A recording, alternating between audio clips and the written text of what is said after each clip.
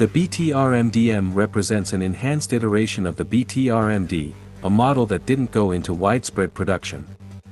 It's sometimes colloquially referred to as the Rakushka or Rakushka M. It was unveiled in 2013 and is based on the BTR for Airborne Combat Vehicle. This improved version shares the enhancements seen in the BMD for M Airborne Combat Vehicle, including several comparable automotive components.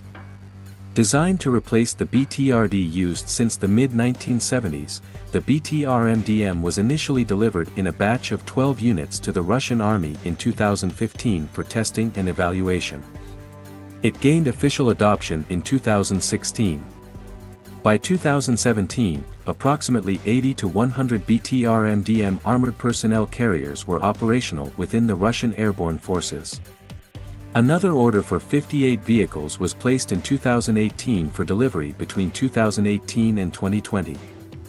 It's estimated that by 2022, around 160 to 200 BTR-MDMs were in active service across Russian airborne divisions.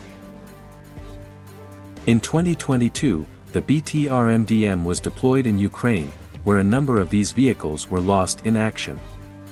An additional 8 of these armored vehicles were delivered in the same year. This armored personnel carrier was meticulously designed for Russian airborne units and is capable of being airdropped from military cargo aircraft. However, its protective features are relatively light. Constructed with an aluminum armor hull, the vehicle's engine is situated at the rear and the troop compartment in the middle. Notably, there's considerably more internal space compared to the BTR-D, manned by a 2-person crew, driver and vehicle commander. The vehicle can accommodate 13 dismounts or up to 6 stretchers. Although seating is relatively confined, access is granted through a rear hatch or roof hatches. The armor provides only modest protection against small arms fire and artillery shell fragments. The vehicle is outfitted with NBC, nuclear, biological, chemical, protection and automatic fire suppression systems. Equipped with two 7.62mm machine guns, one is remotely operated and mounted on the roof, while the second is situated at the front and operated by a dismount. Several automotive components of the BTR-MDM share similarities with the BMD-4M. The engine, transmission, water jets, and other elements were sourced from the BMP-3M infantry fighting vehicle. Reports suggest that the BTR-MDM boasts greater reliability than the original BTR-MD. Power is derived from a UTD-29 diesel engine, generating 500 horsepower, an improvement over the BTR-MD's 450 horsepower engine. With a hydropneumatic suspension featuring variable ride height, the vehicle can be power dropped on platforms. The BTR-MDM is fully amphibious, propelled by 2 water jets for water travel, allowing it to traverse lakes and rivers, even up to Sea State 3. The BTR-MD can be carried by and airdropped with a crew of 3 on board.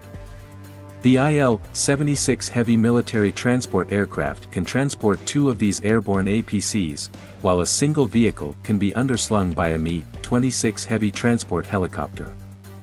With a payload capacity of approximately 2,000 kilograms, the BTR-MDM can be adapted to various battlefield requirements.